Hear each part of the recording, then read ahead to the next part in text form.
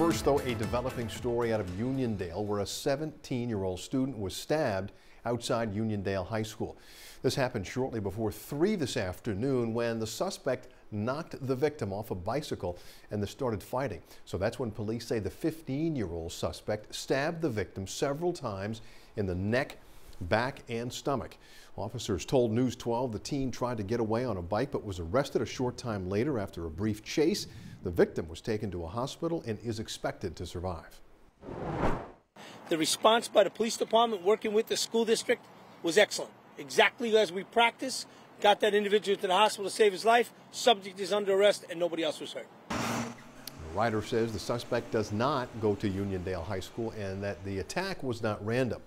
The superintendent released a statement that reads in part, "We are cooperating with law enforcement in its investigation and will take all action determined appropriate with those students involved in this incident."